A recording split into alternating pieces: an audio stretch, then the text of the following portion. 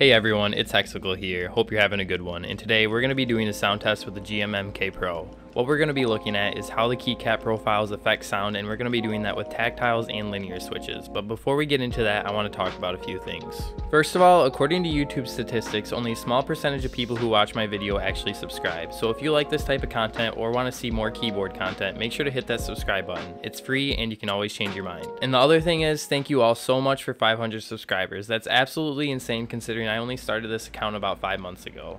I can't wait to deliver more high quality keyboard and tech content to you guys, so make sure to look forward to that. With all of that out of the way, we can finally get on to the sound test, so let's get into it.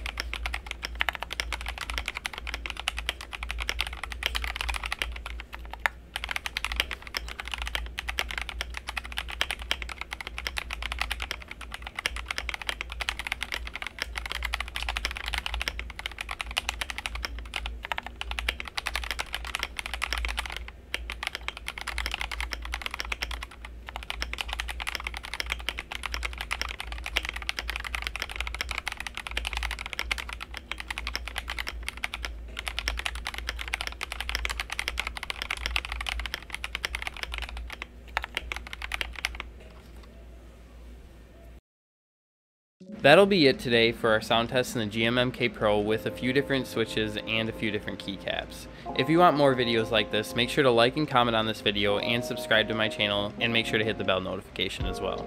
Thank you all so much for watching. See ya.